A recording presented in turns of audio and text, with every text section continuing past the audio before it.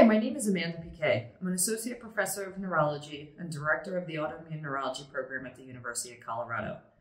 Thanks for tuning in for this edition on the Neuroimmunology Nuggets. Today we're going to discuss stiff person syndrome. We're going to try to demystify this rare neurologic disease. We'll discuss the diagnostic workup, the underlying proposed pathophysiology of this disease, as well as treatment approaches. What is stiff person syndrome? Well, stiff person syndrome, or SPS, is a rare chronic autoimmune neurologic disorder that causes central nervous system hyperexcitability, and this leads to symptoms of episodic muscle spasms and stiffness, often triggered by noise, touch, or emotional stress.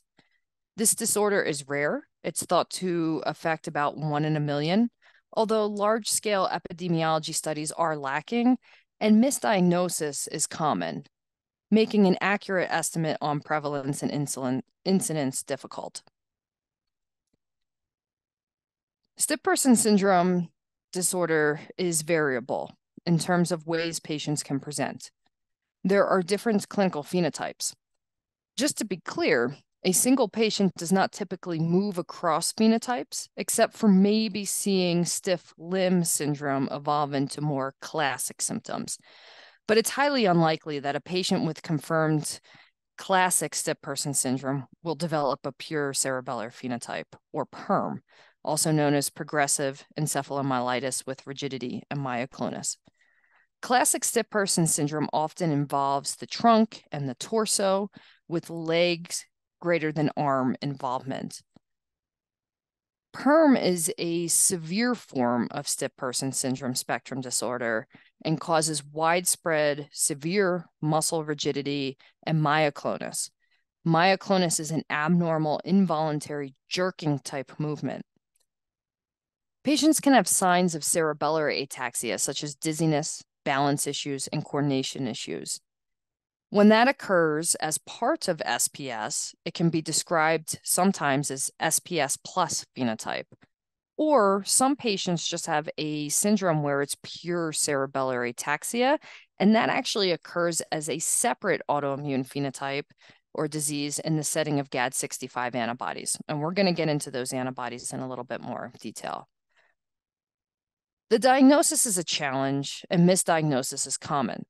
Diagnosis is based on clinical presentation, electrophysiologic evidence with an EMG, and antibody testing. The most common antibody test that we see positive in SPS is GAD65, but there are other associated antibodies as well, with the second most common one being glycine receptor antibody. And we're going to talk about this in a bit on some more slides.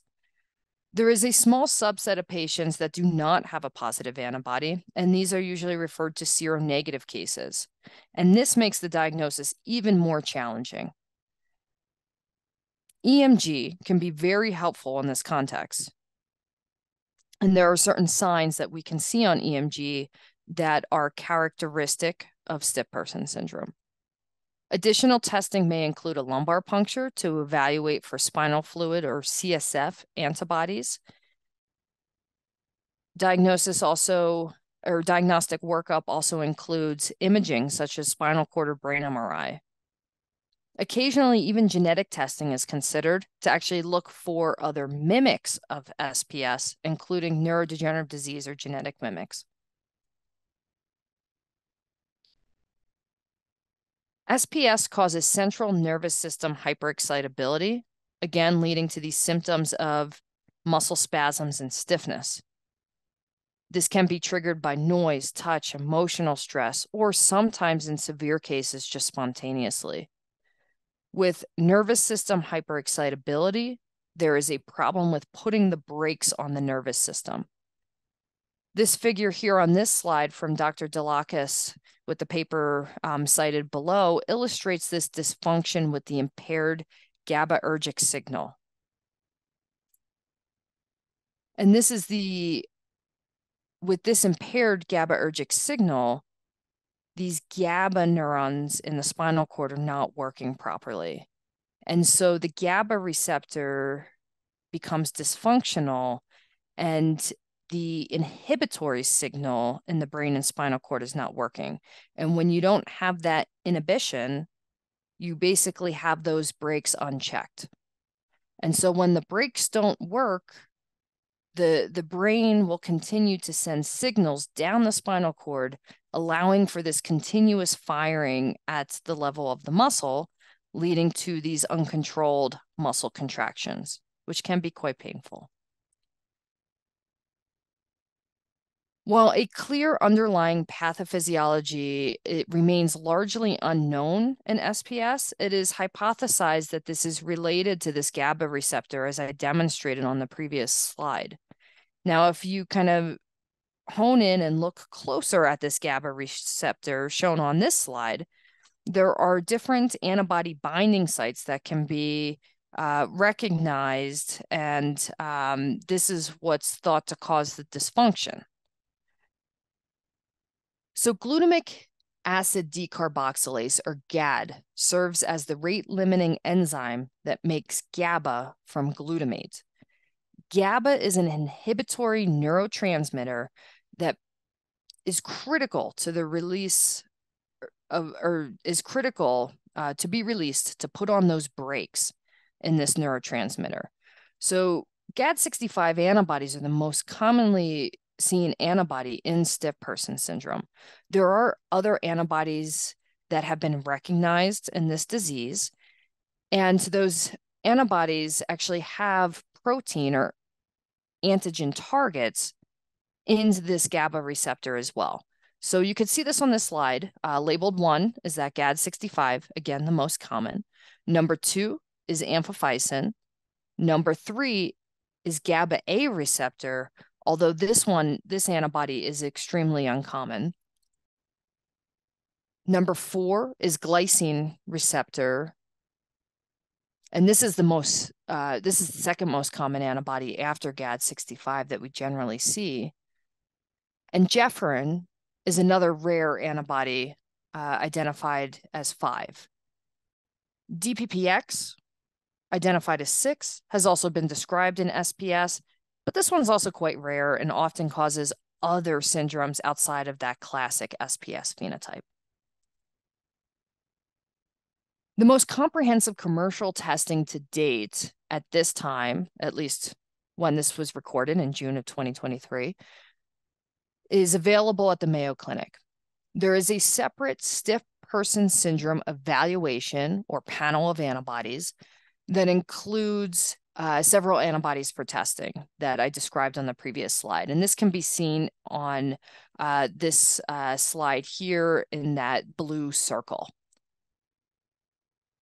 If patients present with more ataxia or a movement disorder as part of their presentation, it might be more appropriate to order broader antibody testing. And you could see this with the movement disorder evaluation, which has a lot of different other antibodies seen in the testing, and that's in that white circle here.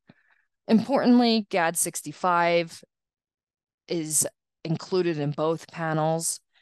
Equally as important, glycine is not, or at least as of yet. And this needs to be considered because if you have a patient with stiff person syndrome, you want to make sure that you're getting that glycine antibody tested. If patients have stiffness and spasms and that startle reflex that I talked about, it's important not to forget this antibody if the movement disorder evaluation is ordered. So when looking at a positive GAD65 antibody, titers matter. GAD65 is a tricky antibody test.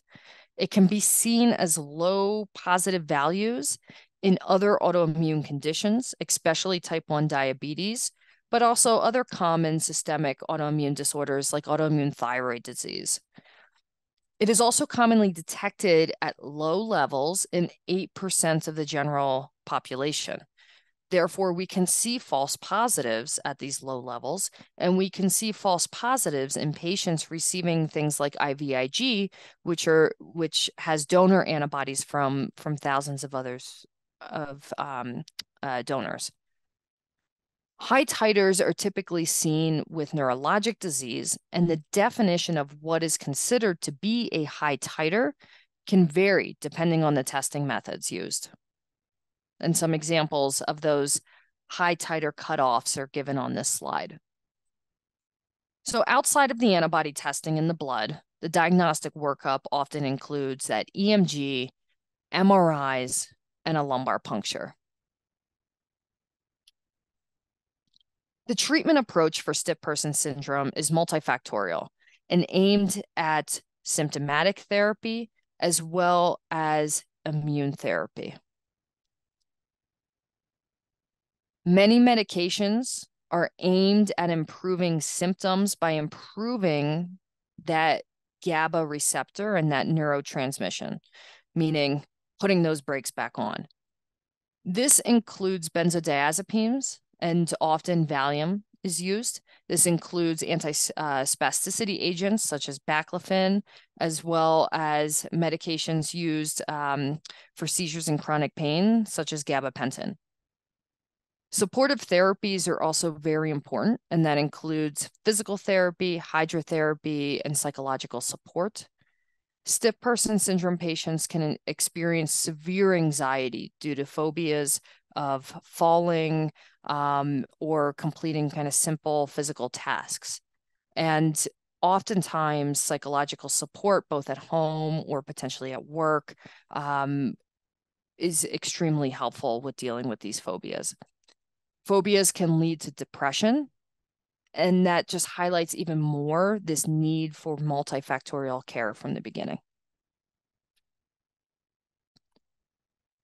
Immune therapies are often utilized in stiff person syndrome, given the concern that this is driven by an underlying autoimmune disease. It's important to recognize there are no FDA-approved therapies for stiff person syndrome, but there are several immune therapies often used that are used in other autoimmune neurologic conditions. IVIG appears to have the most benefit. This is based on limited studies to date, but it's often used as first-line therapy. Rituximab is often used as second-line therapy, although data again is limited. There was one small trial which failed to prove its benefit, but it was a small trial, and it's important to look at what the outcome measures are to define its benefit. Other therapies may include plasma exchange, azathioprine, cyclophosphamide, or mycophenolate, also known as Cellcept. Third-line therapies may include autologous hematopoietic stem cell transplant, but this is typically done on a research basis. This is one of the landmark studies using IVIG in stiff person syndrome. This early publication showed that IVIG is well tolerated and effective for patients with stiff person syndrome. Additional studies since that time have continued to support the effectiveness of IVIG in stiff person syndrome. However, when following patients a long time, over time, there does appear to be this diminished benefit of IVIG as the disease progresses. And it's just important that more research is done in stiff person syndrome to identify better effective therapies. And with that, I would like to thank you for tuning into this edition on stiff person syndrome spectrum disorder for Neuroimmunology Nuggets.